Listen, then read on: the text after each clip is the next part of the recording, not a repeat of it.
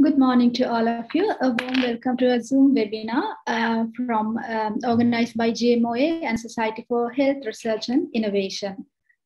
Today, we are going to have a very interesting lecture on the golden 15 minutes of trauma resuscitation.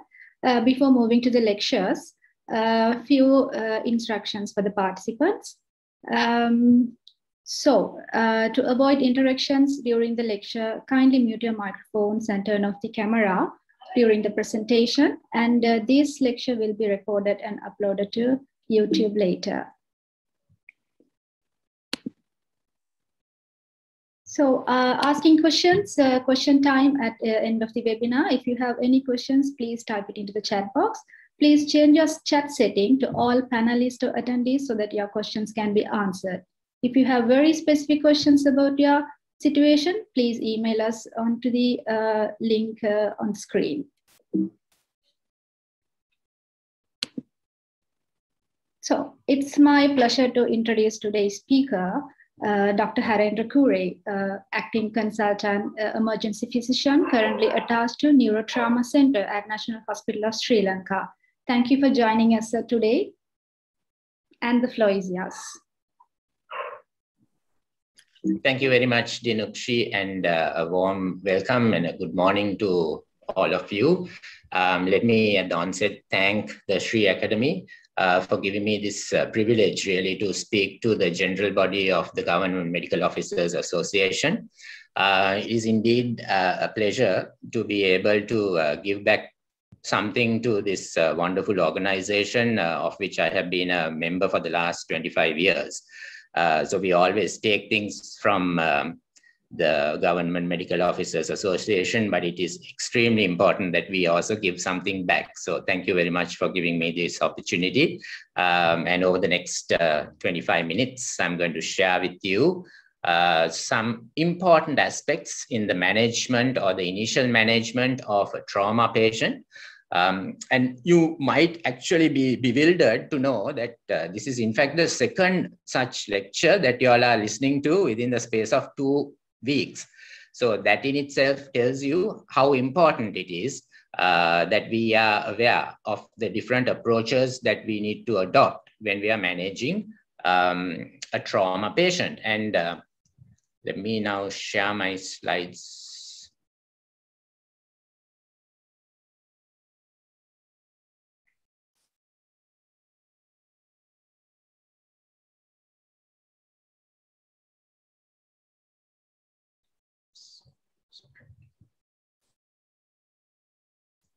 Just a moment.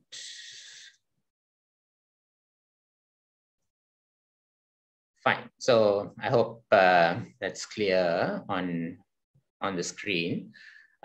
Yes, so the golden 15 minutes of trauma resuscitation is the topic that I'm going to dwell upon over the next 20 minutes. So might be wondering, how can you do this 15 minutes of trauma resuscitation in 20 minutes? It's quite a task. Well, that's why we are considered emergency physicians. Nothing is impossible for us. A few things to note, actually a few take-home points that I really want to impress upon over the next 20 minutes or so. You will notice in my presentation that there are certain texts that appear in gold. And if at the end of this 20 minutes, if you can recall some of those, my job would be done really. Remember, trauma is a very common presentation, and whatever sort of seniority, whether you're a junior doctor, a very senior doctor, I'm sure each one of you have encountered a patient following trauma. What evidence base has showed over the last few years is that there are 2 or 3 very important factors that drive down the mortality and the morbidity of trauma victims. And that is exactly what I'm trying to impress upon you today. What really it boils down to is, number 1, is to identifying as early as possible from the time of the primary injury to the time that you actually attend to the patient, to identify patients who are in a state of shock. And the shock most often is due to hemorrhagic hypovolemic shock. And the presentation can be, they may be in compensated state, or they may be dwelling into a decompensated state. So that is absolutely important that we identify through a very objective assessment process, and then we initiate the appropriate resuscitation. A second important factor that evidence has shown us is that early estimation of blood loss and early resuscitation with blood and blood products are probably the two most important aspects that we can adopt to drive down the mortality and the morbidity of trauma patients.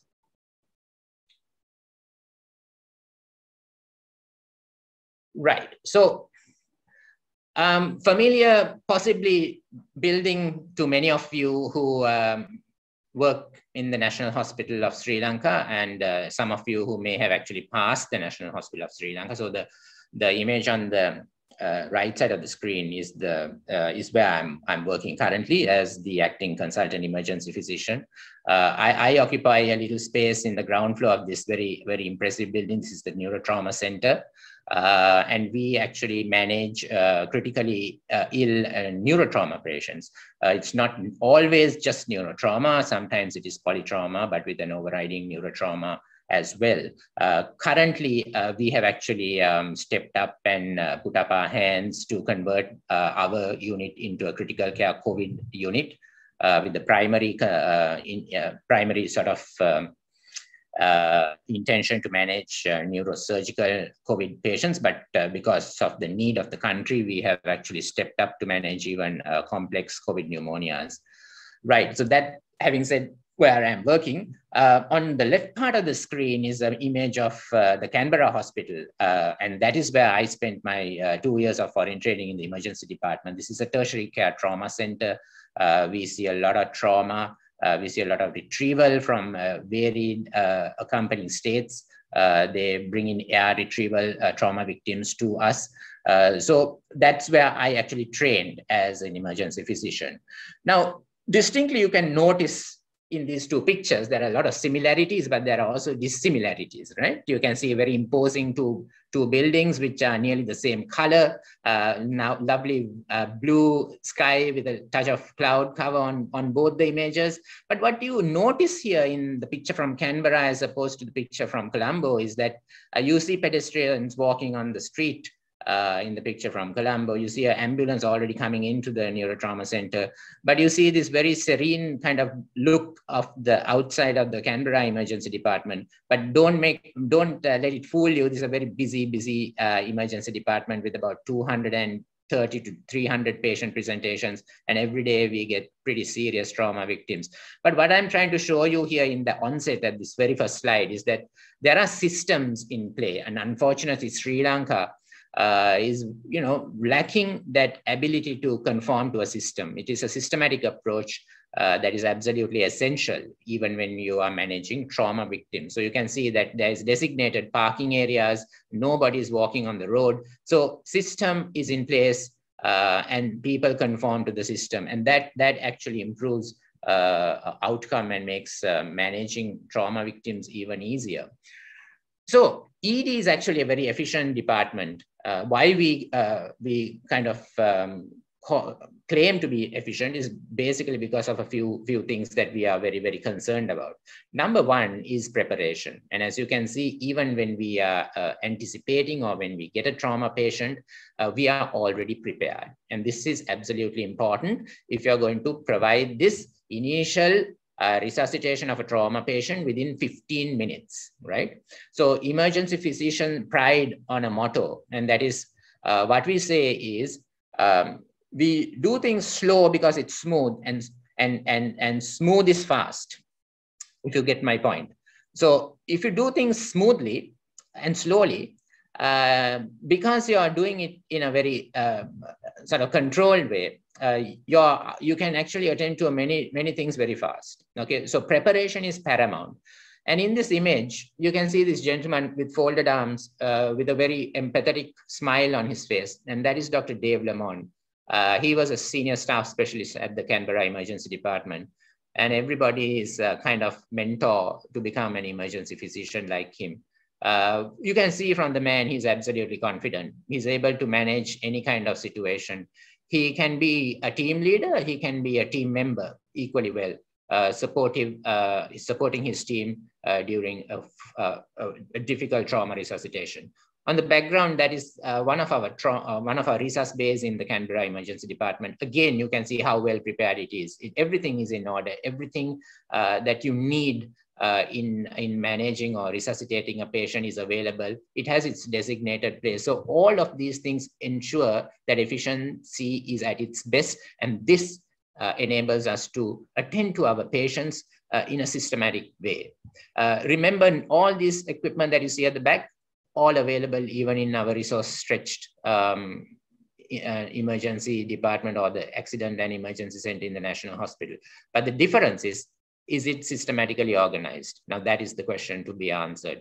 And next important aspect in managing a trauma patient is the team approach. And that cannot be overemphasized, especially when we are managing a trauma victim, because a single person, a single mindset cannot really manage everything and every complexity that a trauma patient presents with. Okay, so you need a team approach, and that team involvement is absolutely essential to drive down this morbidity and mortality when we are approaching a trauma patient. When I mean team, what I mean is it has to be a cohesive team. Every member counts. Every member's involvement is essential. Whether you're the most junior doctor or the most senior consultant on the floor, your role has to be played with the intention of making the best possible care for your patient who is in front of you. And that is absolutely essential. So your team cohesion is absolutely important. And obviously, one brain cannot manage everything. So everybody's collective decision-making assessment is absolutely essential to come about with a good outcome. Mechanism of injury is something that is always important for you to elicit. And now with the advent of a very, very well-organized pre-hospital care system in the form of the 1990 sHRI ambulance service, this is something that is really in favor of managing our trauma patients, because these EMTs will present at the site. They are able to assess the patient on site. They are able to gather valuable information in regards to the mechanism of injury. And this can be so very important for us in the initial resuscitation of our patient. Why is it so important? Because we can actually focus on certain life-threatening injury patterns just based on the mechanism of injury, the force involved, the area of impact, and also information regarding to the site of where the patient was found. Was the patient found in a whole lot of blood, a whole lot of bleeding? Was there no bleeding at all? So all of these, even the negatives, are valuable. So mechanism of injury is absolutely essential for us to elicit. So what we must strive to do is, as part of our team approach, one of the team members should focus on this and gather this valuable information from whichever source you can while the initial resuscitation is in progress, because this is absolutely important in our management and in making this efficient management and making this 15 minutes count, because you can focus on certain areas that you need to know whether there is any injury that might pose a threat to life immediately. Right. Okay, so the systematic approach. Now, assessment and detecting a problem and then fixing it and then moving on and reassessing, and that's kind of the second mantra that emergency physicians adopt. So our assessment has to be very objective. That is why you find emergency physicians on the floor, right? We have to be by the side of the bed because we need to be reliable with our assessment. We need to be as objective as possible, as early as possible, to make a decision in regards to the management of this patient. So we need to identify certain important clinical situations in regards to a trauma patient. These are absolutely essential. So we need to identify what is called a critical airway compromise. And the moment we notice that it is, we need to fix it. That is absolutely essential. That is number one. Number two is we have to identify catastrophic bleeding, and we need to correct it and control it with the most simplest method to be employed initially, and then decide on how we progress in that management. But these have to be identified at the time the patient presents to us. We need to identify certain immediate life-threatening conditions which are absolutely time critical, because even a few minutes that go by without us identifying it can cause a mortality or even contribute to morbidity.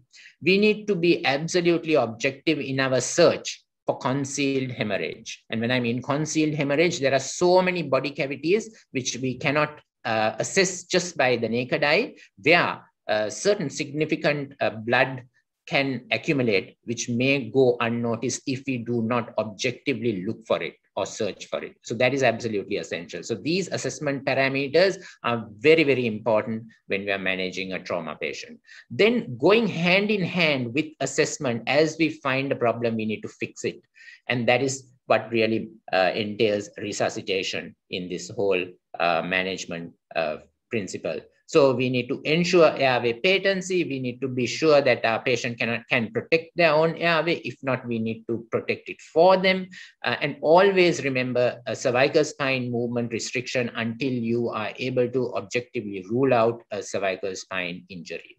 And we need to ensure adequate oxygenation, and we need to ensure adequate ventilation, that we are able to remove carbon dioxide to the accepted amounts.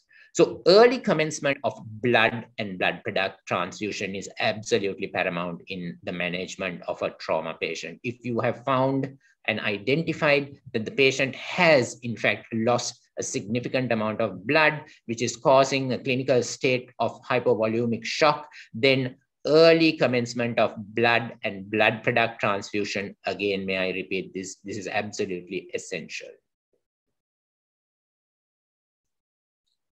Right. So when I alluded to the assessment of identifying a critical airway compromise, what I really meant was two very important entities that you need to pick at the time of presentation.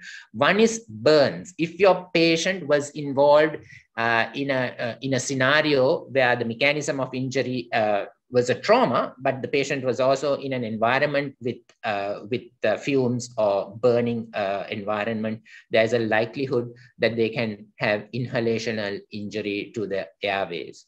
And these signs of inhalational injuries have to be looked for if you are told that your patient was involved with a mechanism of an environment in which there was a fire.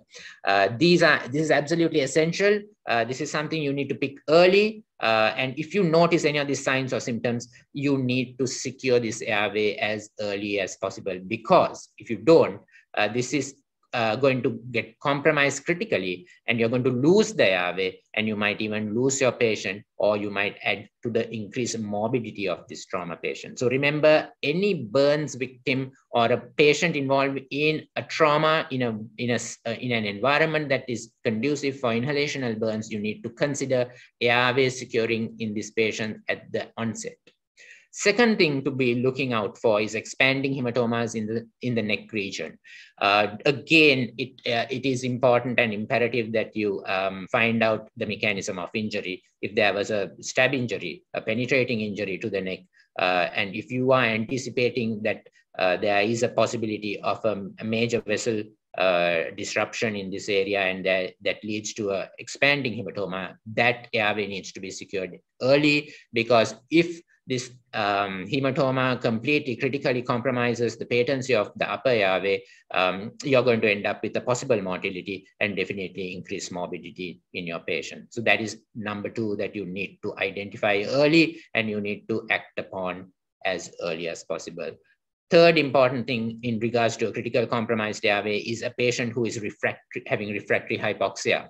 With an increase in the amount of oxygen that you're giving to the patient, you're unable to push that saturation beyond 90%.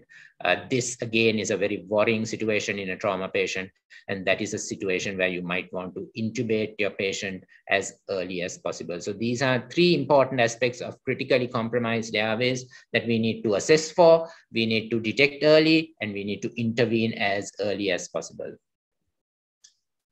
So managing a critically compromised airway in the emergency department is a totally different ball game from managing an airway, say, in a controlled situation like, you know, operating theater. So it entails a risk to life when you're trying to secure this airway. So remember, we need to, even in a situation of a trauma patient, and when you're trying to act as fast as you can, please do not overlook these important factors. Let me remind you again the phrase, slow is smooth, but smooth is fast, okay? So you need to have a systematic approach. Most trauma victims may have hemodynamic compromise, right? So prior to intubation, the rule of thumb is try to achieve a systolic blood pressure of at least 80. And how do we do it? It's difficult, but we need to have some preparation beforehand to try and do this. So fluid boluses, such as 250 ml of crystalloids in the form of normal saline, or early acquiring of O negative blood, if you can, as fast as you can. In certain developed countries, we have O negative blood in our emergency department so that we can actually go to it as the patient presents. But in our context, even at the National Hospital, I think we still have to request it from the trauma blood bank, but that can come pretty fast. So remember, if we are suspecting hemorrhagic hypovolemic shock, we need to replace, and we need to get that systolic blood pressure to at least 80 before we embark on an intubation. This concept of push dose vasopressors may be new to some, maybe some of you are well versed with this. It is actually the preparation of adrenaline in the form of 1 in 100,000. So that's very simple to make. So if you make the 1 in 10,000, which everyone knows, the dose of the dilution that you make for a cardiac arrest situation, you take 1 ml of that preparation and dilute it again up to 10 ml, and now you have a 1 in 100,000 preparation, or you got 10 micrograms in each ml of that preparation. So what you can do is, if you find that your blood pressure, systolic blood pressure, is sagging below 80, you can give 1 ml push doses until you can prop or bring that blood pressure up to just 80 or above before you embark on your intubation. So remember, HOP killers, as in hypotension, hypoxia, and acidosis, these are killers in your attempt to secure an airway with an intention of saving your patient's life. You might inadvertently actually create a mortality in your effort. So remember, optimization before you intubate your patient is absolutely paramount and essential when you're dealing with a trauma patient with a critically compromised airway. So what do you employ? Do you employ rapid sequence induction? Do you employ delayed sequence induction? Or do you just not do anything and you just go in and secure your tube? And questions as in, is the GCS 8? Now, do I need to secure this airway? Or is this GCS drop due to a primary brain insult, or is it due to the hypotension? So many questions that you might have to answer before you embark on your intubation. But remember, that's why you have a team at hand. That's why you have to have access, and you need to call out to your seniors if you're really facing a situation where these absolutely important clinical decisions cannot be made by yourself. So remember, you are trying to save the life of a patient, and all these things matter, even in a situation of immense stress. But remember, once again, slow is smooth and smooth is fast. Okay. Right, so moving on to catastrophic bleeding. Now, catastrophic bleeding most often is identified at the site of the trauma victim. And you may even see this only in certain victims first presentation to you. But now again, with the advent of the organized pre-hospital care service that is available to Sri Lanka island-wide, and may I tell you, we should be really, really filled with pride that this service is in par with even some of the leading developed countries, and our response time is amazingly low. It's around 13 minutes, comparable to even a place like Singapore. So it's absolutely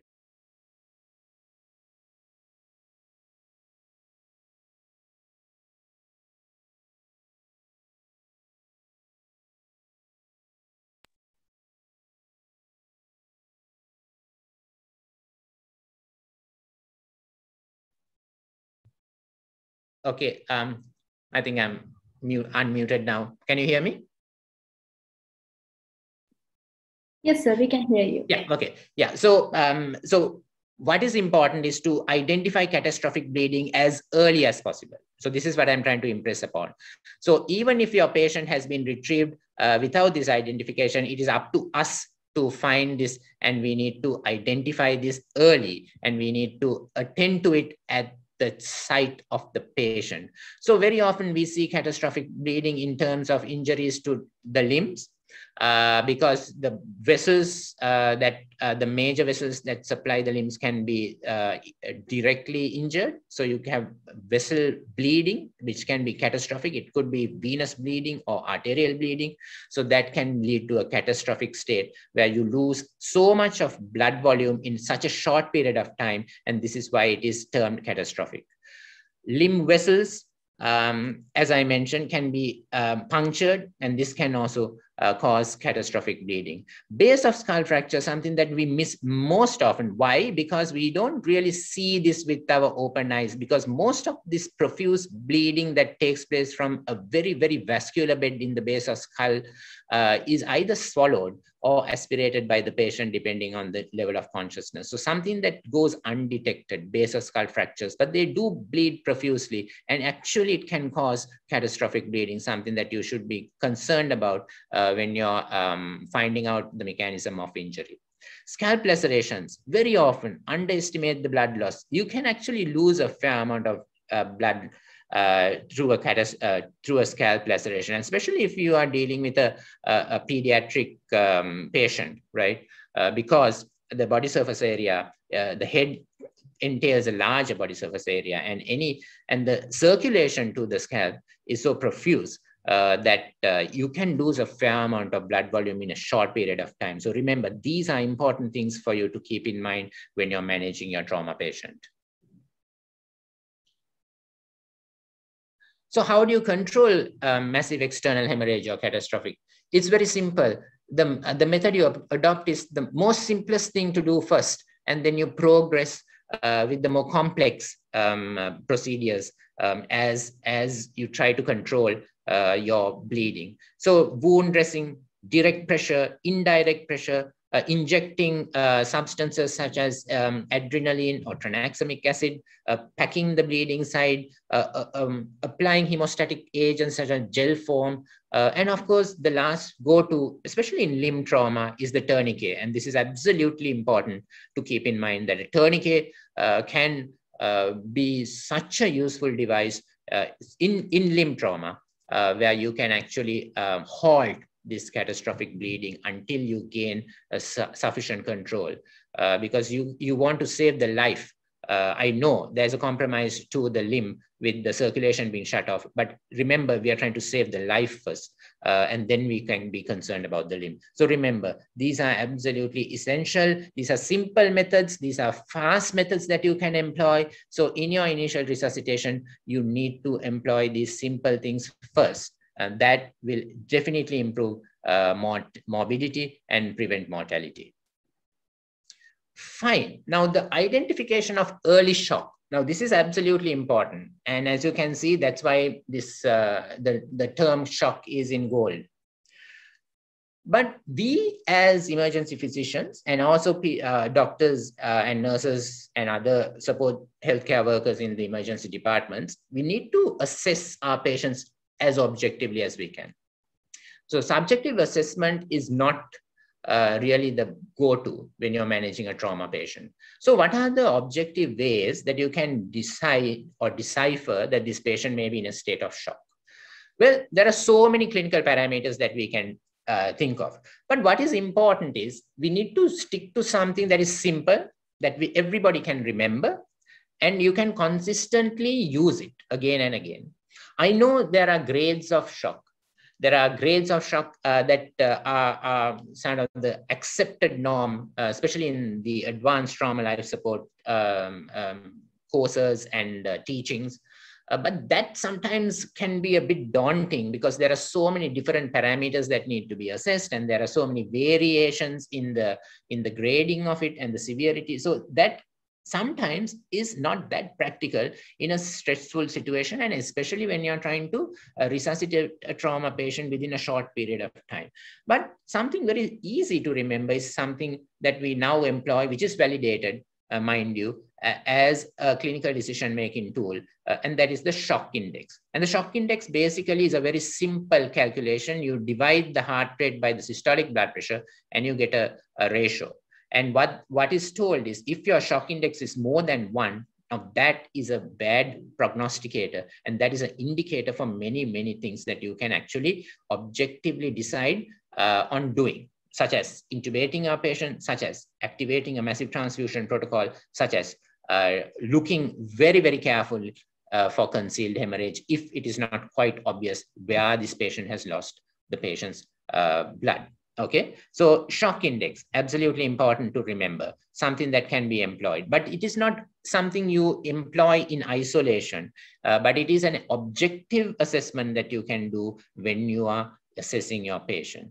Now, delta shock index. What is delta shock index? Well, delta shock index is merely the difference if you have an objective assessment of your patient at the site of injury. If somebody, say an EMT, has actually recorded the heart rate and the blood pressure, then that is the first objective assessment of these two clinical parameters or vital signs. If that is there, and then the patient presents to you in the hospital emergency department, and then you objectively assess the heart rate and the systolic blood pressure, the difference of the two assessed shock indices is the delta shock index. And this is also a valuable objective assessor in giving you information regarding the state of shock in your patient. So if the delta shock index is anything equal to 0.1 or more than 0.1, this again is a prognosticator and a decision maker for you to embark on certain management principles.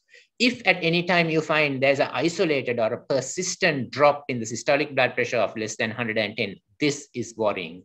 If on objective assessment using point of care ultrasonography and using the focus assessment by sonography in trauma, or we commonly call this the FAST scan, we are able to objectively identify a collapsing IVC. This again is a corroborator or objective assessor leading to us to determine that this patient may be in a state of shock.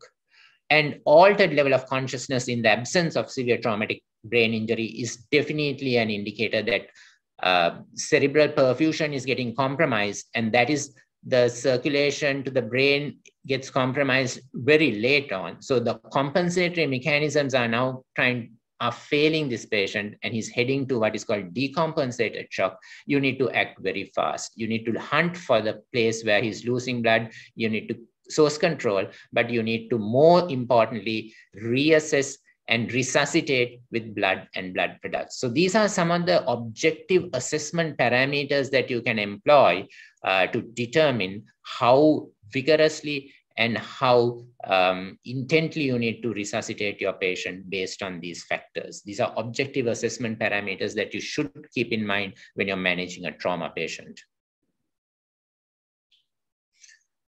So shock index has its own drawbacks. So remember, there are certain caveats that you need to be concerned about.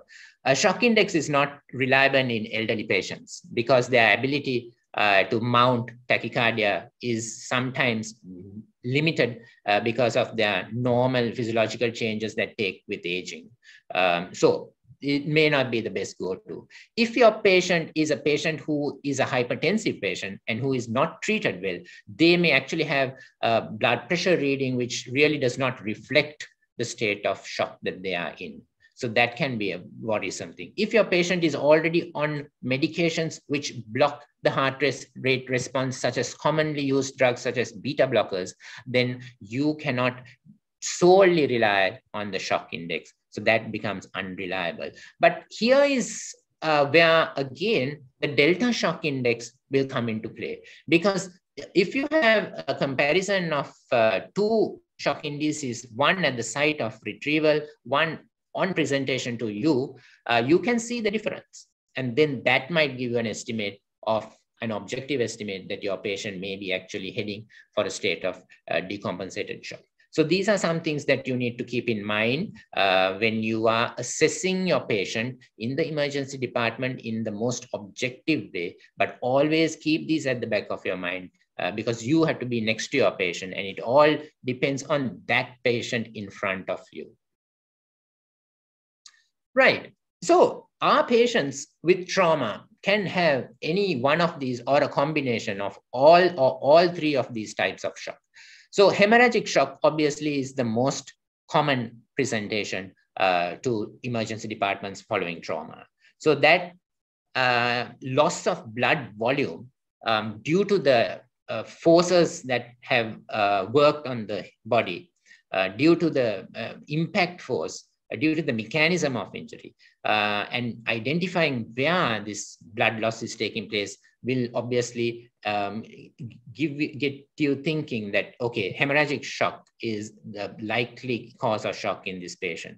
So remember, concealed hemorrhage has to be actively looked for. And you can do this at the bedside in the emergency department in your resuscitation. And point of care ultrasonography is absolutely important. And it is such an important clinical assessment tool in the hands of us emergency physicians and all doctors working in the emergency departments, because all it does for us, it is an additional clinical assessment tool, just like how we learn to listen to auscultate the heart and identify certain changes, such as changes in the heart sounds, added sounds in the form of murmurs, or the breath sounds. So it is a clinical skill that we gain. And now what we need to add on to our armamentarium of clinical skills is point of care ultrasonography. It is not that we are as knowledgeable as our colleagues in the radiology department. No, definitely not. I mean, they are a specialty on their own, and their input and their knowledge base on manipulating the ultrasound machine and giving us such detailed clinical assessment is totally beyond our scope. But what we do is we use the ultrasound probe in a sort of in a predetermined way to visualize what we cannot see from the naked eye, but we need to be sure that what we are visualizing is acceptable. So our ultrasound windows have to be reliable for us to get this yes or no binary answer to a clinical question. So does this patient have fluid in the pleural cavity? And because it is trauma, it has to be a hemothorax. Does this patient have fluid in the peritoneal cavity? And because it is related to trauma, it is bleeding into the peritoneal cavity. Does this patient have fluid in the pericardial sac? Because it is following trauma and a suggestive mechanism of injury, this has to be a pericardial tamponade if he is getting compromised with circulation as well.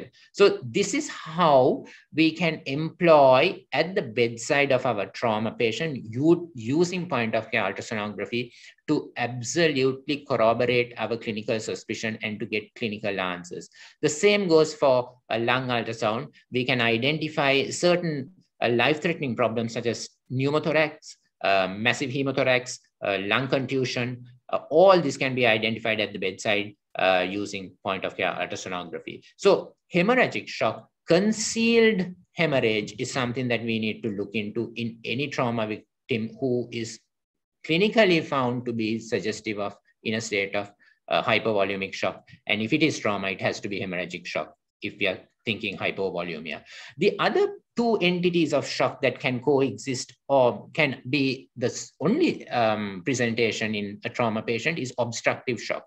And the classic inflow obstructive shock subtypes, that is tension pneumothorax and pericardial tamponade, a very common presentation in trauma, something that we have to actively look for and to rule out if we find our patient is in shock. And finally, neurogenic shock, which is the classic type of distributive shock in a patient who has a suggestive mechanism of injury and vital sign changes such as bradycardia with hypotension, where we have to strongly suspect if this patient is in a state of neurogenic shock. So these are absolutely important for us to be aware of when we are assessing our patient in the resus in a short period of time. And don't forget to employ point of care measures. So even bedside imaging through radiology in the form of X-rays, such as the trauma series, a chest X-ray, a pelvic X-ray, cervical spine. If you cannot go on to a CT, you can still get a wealth of information at the bedside. So these are some things that you have to be concerned and you need to know about, because that is going to make a difference in driving down mortality and driving down morbidity in our trauma patients at resus in the initial resuscitation. Right. So some other pointers to think about in resuscitation, and that is what can be done in the resus itself. So bilateral finger thoracostomies is something that we go to, especially if we are suspecting traumatic cardiac arrest. Remember, this is a concept that has come about from evidence base, where we find that, going in the mid or anterior axillary line in the fourth or fifth intercostal space in the safe area directly with your finger is as smooth and fast as doing it otherwise. And evidence base suggests that this possibly is a better option if you're suspecting a massive hemothorax, a tension pneumothorax, or in the event of a cardiac arrest due to trauma. Application of pelvic binder, I cannot overemphasize the importance of doing this correctly. You have to all be aware exactly where you apply this binder. The binder has to go over the greater trochanterals of the femur, and the knot should be on top of the perineal area. And that is absolutely essential that you are aware of this simple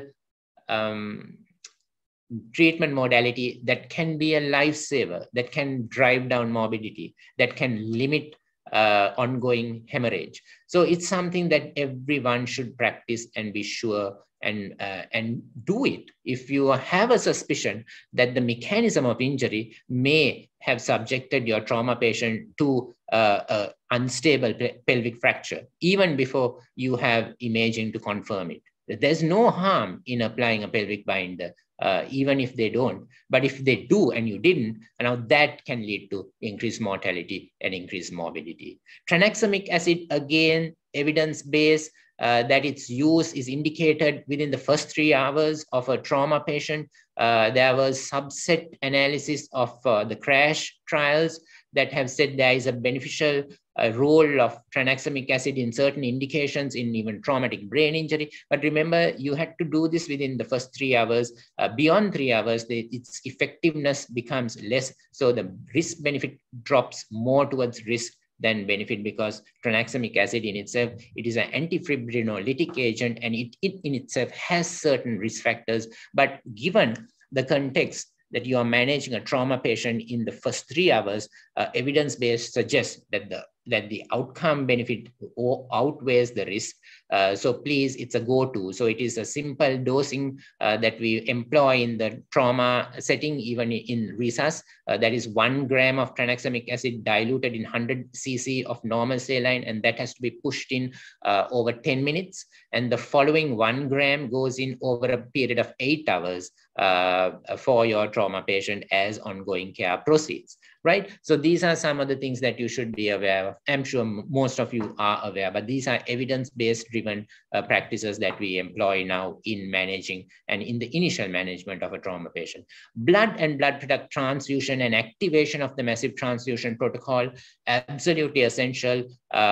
Probably one of the most important factors in initial management, where we determine that our patient needs aggressive replacement of blood and blood products. So remember, you have to have a good rapport with the blood bank. You need to somehow or other indicate to them in advance that your patient in resus needs blood and blood products, and you might have to actually trigger the massive transfusion protocol, and that depends on your local establishment. So you best is to have a working understanding with your colleagues in the blood bank and see how well you can activate your massive transfusion protocol. Now, remember, activation means you can also deactivate if you think it is not essential after you initiate a resuscitation. So it is not a crime to have activated a massive transfusion protocol and then deactivate it. But it is definitely a crime if you did not activate the massive transfusion protocol when your patient actually needed blood and blood products fairly fast for resuscitation because they were in a state of hemorrhagic hypovolemic shock. Vasopressors, and the vasopressor that I'm talking about is noradrenaline, and something that you need to start early, even in emergency department in the resus room, if you're strongly suspecting a neurogenic state of shock. Because remember, the primary insult again to the central nervous system is always the same principle. Whatever happened during the impact or during the trauma mechanism, you cannot reverse. But what we are trying to prevent is secondary insult. So oxygenation, blood supply, perfusion, same principles apply to the spinal cord. So you cannot sort of expect a good favorable outcome in a victim with a spinal cord injury if you cannot maintain perfusion. So remember, the nature of this insult, even in trauma, is that your patients will present with hypotension, and you need to prop up that mean arterial pressure to at least above 70, and you need to go for vasopressors early vasopressors even in the resus. And remember, now there is a clear indication to starting vasopressors through a peripheral line. You do not need central venous access at the first go-to. If you consider that this patient will be on long-term vasopressors, yes, then there is a place for central venous access, but definitely it's not the limiting factor to initiate vasopressor support in your patient in the emergency department. You need to get in a good IV cannula and then start your vasopressors as early as possible if it is indicated in the form of a neurogenic shock in trauma.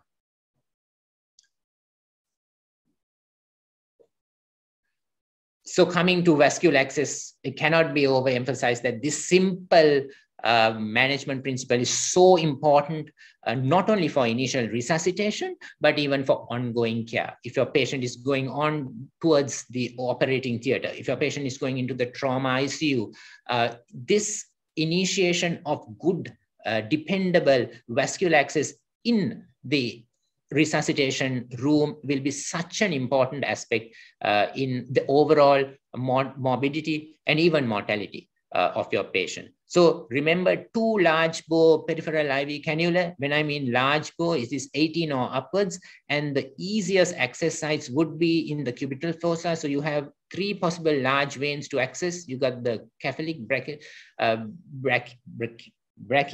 and the median cubital vein. All 3 are generally of a large caliber, and you can fit in a large bore cannula into this. So go for that, ideally on either side. But depending on the site of injury, sometimes you might have to vary the position, but always remember IV access initially is absolutely paramount. And the earlier you get it, the easier it is, and it's going to be of most benefit to your trauma patient. Intraosseous access is another go-to when you find that all peripheral veins are collapsed, but unfortunately we do not have the proper IO device to gain access into the bone marrow, which is a huge vascular bed. And for resuscitation purposes, for initial blood sampling, and it is absolutely a lifesaver if you have the proper devices to get access into the bone marrow, which is a large vascular bed. So you can transfuse blood and blood products. You can transfuse fluid boluses. You can give drugs. It is an absolutely life-saving access into a very useful vascular compartment. The only caveat is, remember, if you do have intramedullary access or IO, intraosseous access, when you're trying to send an infusion into the bone marrow, it has to be under pressure. Simple gravity, as we normally employ sending fluids and even in blood and blood products, just employing the height of your saline stand does not work with an IO access. You have to attach a pressure bag to whatever you are trying to give, whether it is a saline bottle, whether it is blood and blood products. It has to be infused under pressure if you're going through intraosseous access, something that you need to be aware of. Right, so moving on. These concepts of controlled resuscitation in the emergency department in this initial 15 minutes is something that is absolutely important as well. These are again generated by evidence base. So what we find is that we do not want to give large volumes of crystalloids in an attempt to prop up the perfusion. The go-to is small boluses of crystalloids until we get our blood and blood products on board, because we're dealing with a hemorrhagic shock patient. So our initial goals would be to just keep that systolic blood pressure above 70 until the blood and blood products are available for us to transfuse. Remember, overzealous large crystalloid resuscitation actually is counterproductive. It actually drives up mortality, it drives up morbidity. So please be aware that you need to limit your crystalloid resuscitation even in a patient who may be having features suggestive of hypovolemic shock. You need to get blood and blood products on board as early as possible, because this large doses of crystalloids just propagate this vicious cycle that we are all aware of, that is coagulopathy, acidosis, and hypothermia. And crystalloids in the form, especially of normal saline, it adds to every component of this vicious cycle, and you drive this vicious cycle and just worsening the state of the patient. So remember, you do this very cautiously, but you need to buy time until you get blood and blood products on board. And the newer concepts that are coming up in trauma resuscitation is the role of calcium. Calcium seems to be an absolutely essential and an integral part in the coagulation cascade. You know, the bleeding in itself, you lose calcium. Blood and blood products, which are in the form of with citrated products, chelate calcium. So there is this concern that we may be actually, you know, kind of propagating hypocalcemia even in our resuscitation attempt. So this diamond of the lethal diamond and the role of calcium, where calcium plugs into all corners of this diagram, there is now a considerable evidence base that is being generated whether we should actually include calcium in our trauma resuscitation protocols, but it hasn't formally been introduced. So I'm just introducing you to this concept, and don't be kind of surprised if somebody tells you, let's give this patient some calcium gluconate in a setting of trauma, where there is a lot of blood products that are to be infused, and also you are managing a hemorrhagic hypovolemic shock patient. So calcium seems to be something that is looming in the horizon there, where we can actually employ in managing trauma patients in the resus in emergency departments. Right, so coming back to triggers of massive transfusion protocols. Remember, to activate the massive transfusion protocol, there are certain objective parameters that you can actually assess. So obviously shock index and delta shock index is something that we can be driven by. But there are certain clinical decision-making tools that are also available, such as the ABC score, something that you can easily look up in, if you go to MD Calc, all of you guys and girls have smartphones, just download it. It's a free download. And you type ABC score, it will give you the parameters. All you need to do is enter them as you assess them objectively on your patient, and it will give you a score. And if the score is 2 or more, that is one more trigger for you to think about activating the massive transfusion protocol. And this comes into play mostly in penetrating mechanism of injury, but even otherwise, it is something to corroborate your decision. It is not the sole one, but it's something that you can add on in making your decision more easier whether to activate the massive transfusion protocol or not. Then the other concept of resuscitation intensity, how much of resuscitation and how aggressively are you actually resuscitating your patient now, is another indicator that you might want to consider activating the massive transfusion protocol. So if you're using 4 units of anything to keep that systolic blood pressure at 70, that means this is a trigger for you to consider activating the massive transfusion protocol.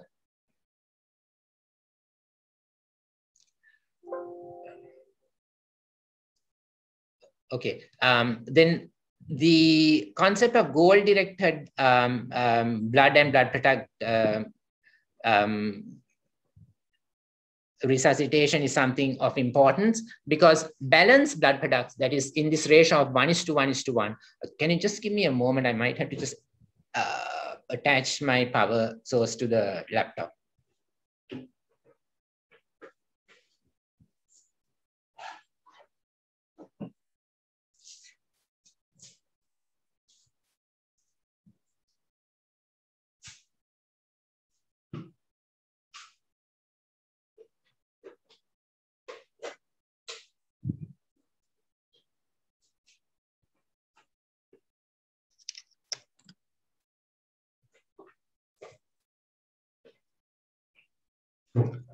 So sorry about that interruption to the flow, but otherwise I would have completely lost you.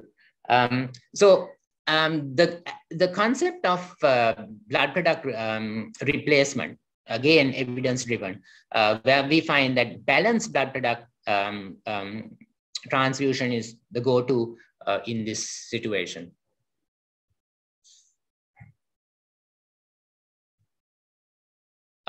So when you mean what is meant by a 1:1:1 ratio is that the products that we are transfusing our patient is red cell concentrate, fresh frozen plasma, and platelets.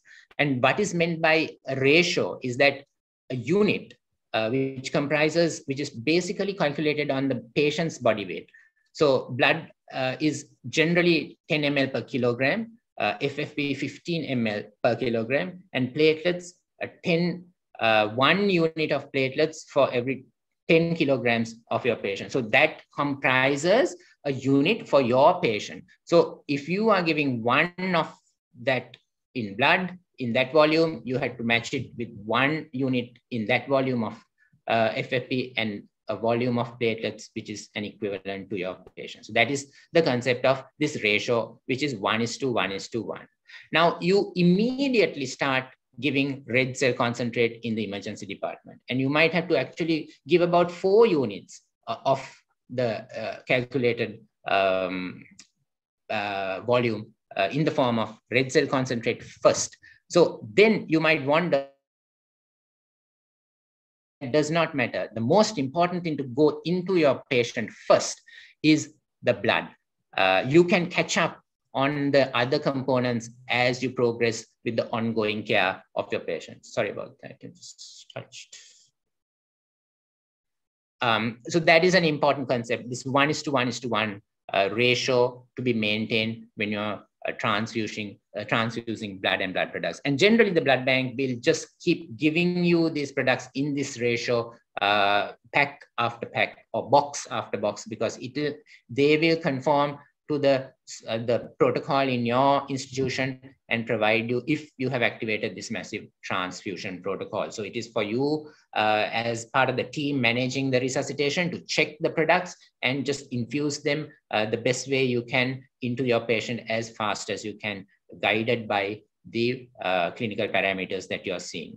So goal-directed blood product transfusion can be guided by a point of care utility in the form of vesicoelastometry, which is a concept that is in practice in most developed countries, but unfortunately, probably it's a bit of a expensive resource to have in our context, but it's something that you should be aware of.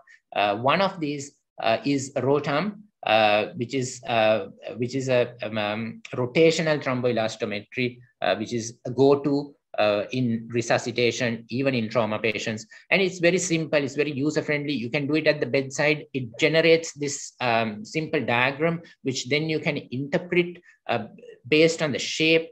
More objective numbers also appear on it. But for people who just are good at visualizing shapes, especially you can see the similarity that these are all the shapes of wine glasses. And if you are one of those who have a glass of wine every day in the evening, this is going to be so easy for you to remember. So the brandy glass shape is the normal shape that you would expect when there's no need for any blood and blood product replacement. The wine glass tells you that you need to give FFP because there's factor deficiency in that case.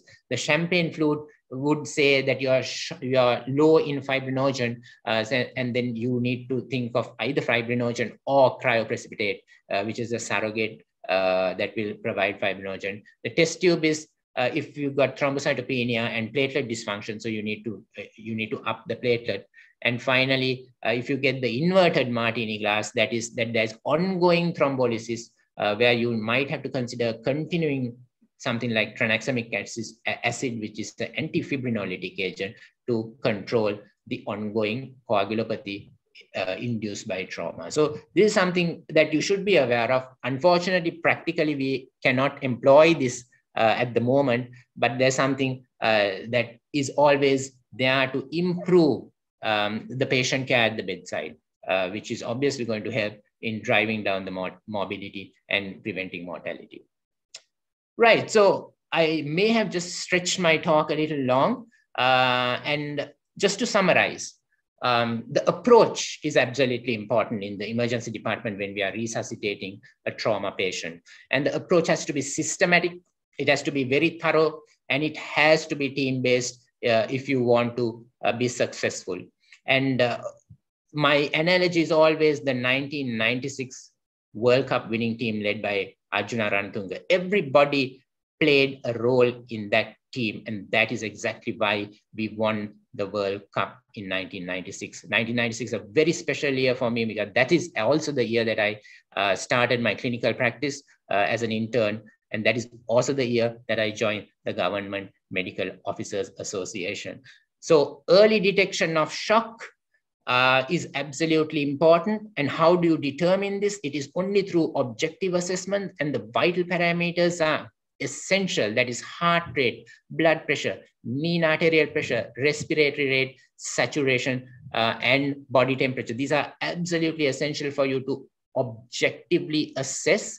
The use of point of care ultrasonography, the use of point of care imaging, all of these things are so important to detecting shock in its earliest form so that you can start your resuscitation process early. Aggressive resuscitation, securing that dynamic compromised airway, blood and blood products coming on board early, and please work with your trauma surgeons and find out exactly where the trauma surgeon wants this patient to go into. Does he believe that this patient is going to benefit from coming into the operating theater? Please ensure that you provide him that disposition plan to the best of your ability to give the trauma surgeon the patient so that he can carry out his exceptional skills in managing this patient. Does this patient warrant trauma intensive care? Then find a trauma intensive care bed if you can and take your patient in. But if this patient is fully resuscitation stable, goes into an acute trauma ward. So remember, disposition which has to be appropriate is again the gambit of the emergency department and the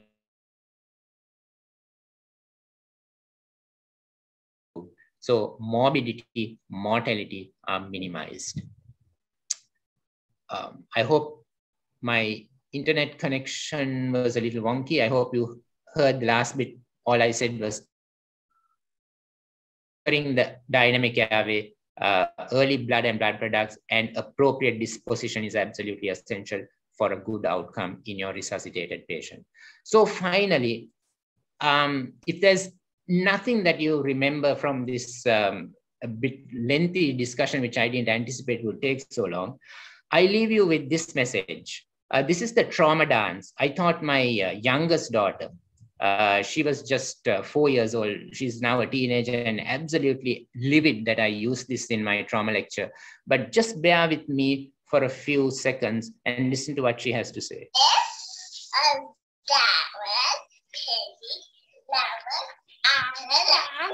Again, clearly, you are not clear. Come on, say it clearly, darling.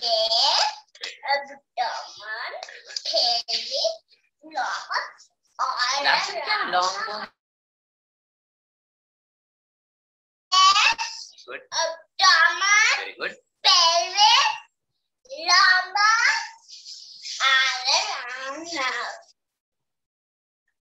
So all she's saying is the trauma dance, which I taught her, and she picked it up so well that I always thought I should use this at some point in my career if I ever get the opportunity. And that's exactly what. So what she's talking about is actively looking for these places for concealed hemorrhage, and never forget all around.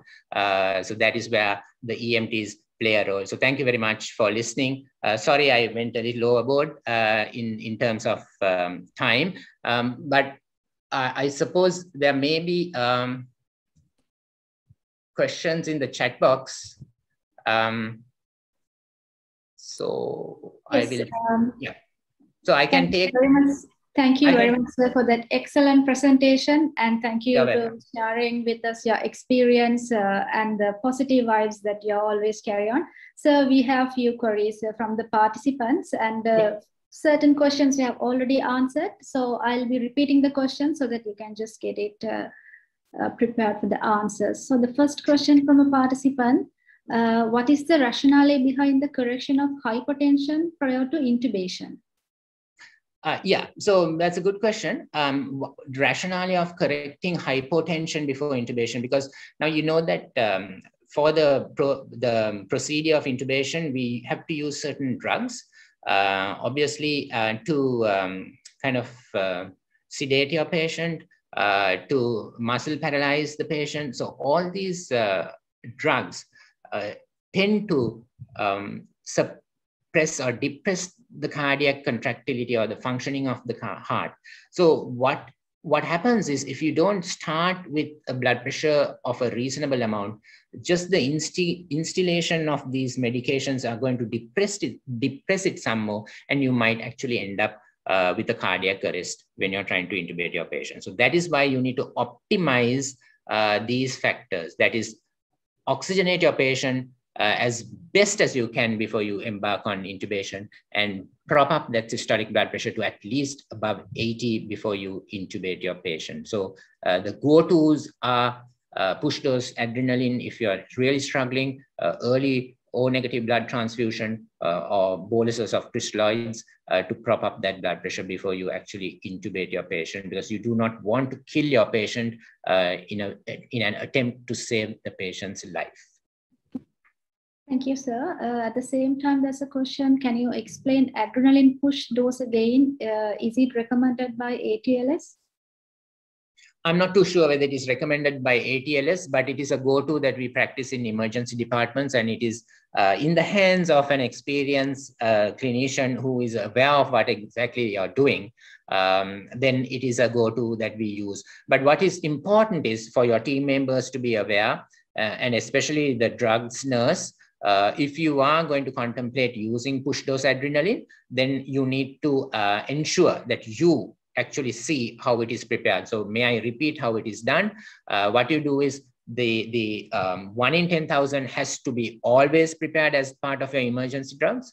So if you take one of those syringes with 1 in 10,000 adrenaline, which is a 10 cc syringe, which has 1 milligram of adrenaline diluted up to 10 cc, you take 1 ml of that and you dilute it again to another 10 cc of normal saline. So you have double diluted that initial preparation. So you have now a 1 in 100,000 diluted preparation, from which you can push doses of 1 ml, which constitute 10 micrograms per ml into your patient at a time for a desired effect. The desired effect is to push your systolic blood pressure to 80 or just above 80 before you embark on your intubation. So that's exactly what you do. So you need to be a clinician who is experienced in using it. You need to be double sure that it is prepared in the proper concentration, and you need to know the indication for using it and what is the end point of using it. So it is push dose. You titrate it to the effect that you want before you embark on intubation.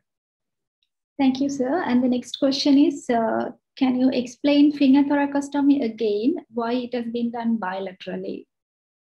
Yeah, so bilateral finger thoracostomy is the general go-to in a patient in traumatic cardiac arrest, because you would not know whether there are pneumothoraces on both sides causing tension. So you before you can even identify, because the patient comes into your resuscitation in a cardiac arrest. So that is the place for bilateral finger thoracostomy. But if you do identify in a patient who is not in cardiac arrest, but you do identify bilateral tension pneumothoraces or massive hemothoraces or tension on one side, hemothorax on the other side, when there's a clear indication and your patient is crashing in front of you, then that is the go-to for finger thoracostomy, because what they find is that the approach in that same area that you would embark on insertion of an intercostal drainage tube is the same way to go to using your finger. So that's something that is being practiced in emergency departments in trauma patients. Thank you very much. So there are questions flowing from the participants. Please bear with us. Yeah. Question is how to suspect or identify a base of the skull fracture at emergency department? Yes. So there again, the importance is the mechanism of injury. If you can suspect that there's been a sort of a loading impact on your patient, like a fall from height or something, a heavy object falling on your patient's head, then depending on the trajectory of impact in relation to, say, even a motorbike rider or a motor vehicle accident, right? Or obvious signs are if you got bleeding from the ear, bleeding from the nose, bleeding from the mouth, you need to suspect base of skull fractures. What I wanted to impress upon is that it can be catastrophic. It can be a catastrophic source of bleeding, because one thing, it is partially concealed because the patient will be swallowing the blood and you would not see it, and you would not see the amount of blood and the rate of bleeding. So this is why you have to be concerned until you do your formal imaging in the form of a CT brain, where you get specifically asked for a bone window, and then you can actually identify the extent of the base of skull involvement. But until then, remember, in the initial resuscitation, if you have a patient who clinically is showing that he has features of shock, but you cannot find any other concealed site, but there's blood gushing down from the nose or blood coming out, trickling out from the mouth or from the ears, remember, it could be. So something to think about in a situation where you cannot explain something very obviously, base of skull fractures, catastrophic bleeding. Thank you, sir. Moving to next question. When should we intubate a conscious patient with inhalation burn? Good question. As early as you have detected it, because In inhalational burns, you had to actively look for those signs and symptoms, and you have a very low threshold to make that decision, because the earlier you do it, the better the outcome. You're going to prevent a disaster. You're going to drive down morbidity. You're going to prevent a mortality. So the worst case scenario is, even if you intubate and the patient just, recovers perfectly well, all you do is you extubate, right? But if you don't, you delay your intubation opportunity, you lose your airway, and then it becomes a total airway disaster. And you do not want to have that on top of a trauma patient who already has other problems compromising his normal physiological function. So remember, mechanism of injury drives this decision. If your patient was involved in a trauma that was in an environment where there was fire, where there was inhalational burn risk, remember, look actively for these signs and symptoms of inhalational burn and just make that decision and the call. Get the most senior person around to be there for you to secure this airway early. Thank you, sir. And we have got some questions on pelvic fractures. What is the place of FAST in identifying bleeding due to pelvic fracture? How sensitive it is? Well, I mean, you identify, sensitivity of FAST is also dependent on the operator. So if you have the ability to generate ultrasound windows which have been kind of credentialed by somebody who teaches this, then your finding will be validated more or less. So if you find, depending on the mechanism of injury and the clinical presentation, and you also find that there's free fluid in the pelvic cavity or even in the peritoneal cavity, then, I mean, it's just a additional clinical skill that you employ to answer your question. The question is, has this patient suffered a pelvic fracture causing concealed hemorrhage? And is that is why I see the patient in front of me in resus in clinical features showing that he is in shock, in hemorrhagic hypovolemic shock. So it is just an addition for you to be more objective in your assessment. So I don't know about a number for sensitivity, but I just look at it like that. All right. Thank you, sir. And the next question is it okay to apply pelvic binders all patients with suspected pelvic fracture, because it will increase the damage in a patient with lateral compression pelvic fracture? Well, that is a very technical kind of question which I'm unable to answer to you. But if it is going to, I mean, if you know that it is a lateral pelvic fracture, I mean, how do you assess that other than once you get your imaging, right? So up until that time, if it is, I mean, you apply the binder based on your clinical assessment and you find that things are getting worse, then if you're going to be thoughtful in that sense, then this may be the reason. I mean, you initiated something simple with the hope that you're going to stabilize, but it's making things worse. Then obviously you take it off. But otherwise, if you don't know whether it is a lateral compression or not, how would you not know? And how would you know? Can you clinically say that this is this form of pelvic fracture? So it all depends on the mechanism of injury. What is the likelihood that it could have caused a lateral compression? So it all depends. So it's again, that's why I say, so you got a trauma surgeon by your side in your trauma team. And if he tells you, look, mate, don't do this, you don't do it. I mean, you take his call because he's probably more experienced about analyzing the mechanism of injury and the clinical presentation. So what I'm telling you is, if you have a strong suspicion of a pelvic fracture, which is contributing to concealed hemorrhage and making your patient unstable hemodynamically, I mean, you need to employ it. That's what I'm trying to say. Excellent explanation, sir. Thank you. And the next question is, which vasopressor should be used for neurogenic shock? It is noradrenaline. There's no beating around the bush. Only in this context where there are few people who might get reflex bradycardia to noradrenaline, and that is the only situation where you might want to consider adrenaline or dopamine, but dopamine is now not considered go-to vasopressor at all, but in the context of our practice, sometimes you might have to employ it. But noradrenaline would be the first choice vasopressor in neurogenic shock. The only caveat there would be if in certain people, it can cause reflex bradycardia. So you're starting off with a bradycardic patient, and if you're going to worsen the bradycardia, it's going to sort of confound the problem. Then you need to switch to possibly adrenaline would be my choice. Dopamine is an option.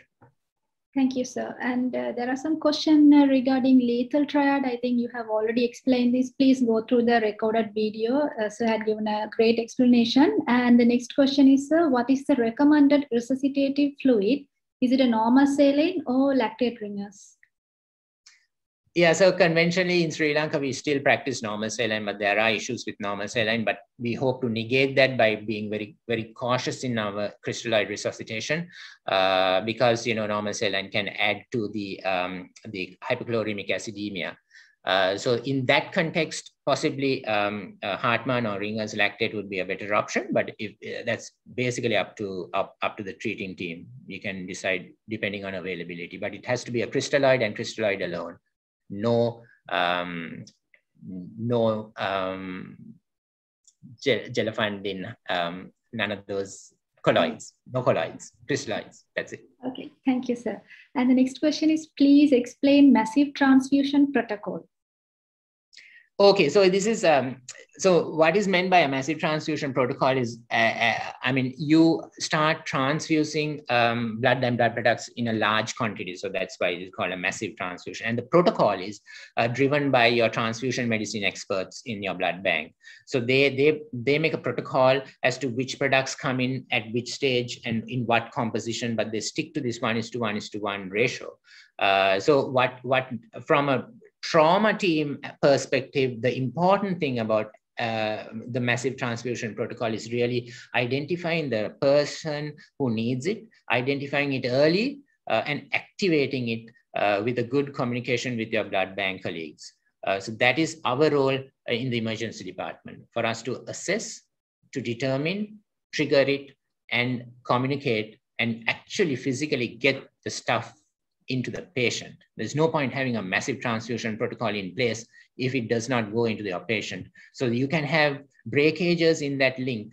So if you want to optimize the efficiency to drive down mortality, to limit morbidity, the massive transfusion protocol has to work with the role of many people. And our role is basically identifying its need early and activating it appropriately and communicating with the transfusion experts and blood bank. Thank you very much. So a few more questions to be answered. What is damage control resuscitation? Probably you got a full dose of that from the trauma surgeon. So maybe you can watch that recording. Damage control resuscitation is a talk on its own, and the best experts to talk about it are the trauma surgeons. All right, sir. Thank you, sir. And that's a practical question. What can be done in a major arterial injury in a peripheral unit? Yeah, so as I mentioned, the go-to would be the simple things first. So, I mean, whatever, it depends on the location, whether you're able to identify it, but otherwise the simple things first. So direct pressure, tourniquet, if that is possible. If you can find any sort of hemostatic agents to apply over it. Otherwise, you need to apply a suture or a hemostatic ligature. So whatever that you are competent in, but you need to do something. So you need to start with the simple thing first, and then get either, because again, the importance of managing trauma patients as a team. So you need to get the most competent person to manage it. But our role is to identify it and then do something to control it until you can do the best. So that is the concept. So it's a team effort. It's a team approach. But remember, if you cannot identify it, the vascular surgeon does not have a role, because you have not even told the vascular surgeon. Vascular surgeon does not have foresight to know there's a trauma patient in resus who needs vascular surgery. We are the triggers who need to identify it early enough and to give that opportunity to the specialist, to the person who really knows what to do with it. But we need to trigger it. We need to identify it. So that is our role as a trauma resuscitation team in the emergency department. Thank you, sir. And the last question is, what is the best IV fluid for a neurotrauma patient? Is it a 3% saline or mannitol? Okay, so you're talking about hyperosmolar therapy there. It's very debatable, the indication for hyperosmolar therapy. So if you are in a tertiary care neurotrauma center and you got a patient who has features suggestive of rising intracranial pressure in front of you, and you have consulted or contacted neurosurgeons, and they are just getting ready with theater to take your patient to do an intervention surgically, my go-to would be mannitol. If, on the other hand, you are managing a patient in resus in a non-neurotrauma setting, and you are maybe trying to transfer your patient into a neurotrauma center with neurosurgical capabilities, I would be very cautious in using mannitol, even if I'm identifying rising intracranial pressures. I mean, you had to, at some point, accept whether you are going to benefit this patient or not. The problem, if you don't have an endpoint in the intervention in the form of neurosurgery, is that mannitol causes a very sudden depletion of the intravascular compartment. And this can confound the problem of perfusion, cerebral perfusion, because what happens is then your mean arterial pressures drop dramatically. And now you have to pump in more crystalloid fluids to prop up the mean arterial pressure, or you might have to start a vasopressor to try to bring some normalcy. So this becomes so messy. And you, in the intention of sort of reducing intracranial pressures, you actually create a more complex situation, which can be more detrimental and harmful to the already existing primary brain injury. So I would go for 3% saline in that situation.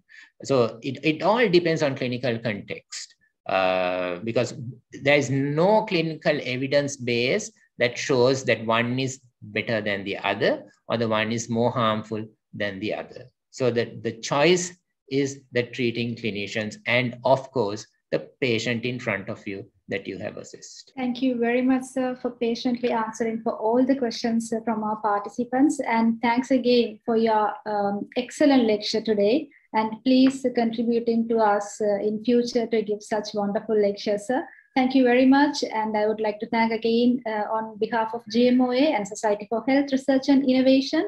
And your token of appreciation will be sent across to you in the due course, sir. Thank you so much. You're welcome. It was a pleasure. Thank you, sir. And that's all the, so we are here to, ending the webinar today. So to end the webinar, please find the link in the chat box, give your feedback, fill the post-assessment question, and receive your e-certificate in the due course. If you have any specific questions, please email to us to the Society of Health Research and Innovation email link, which has been given to you in the beginning. So that's all today for the webinar. Thank you. Have a good day.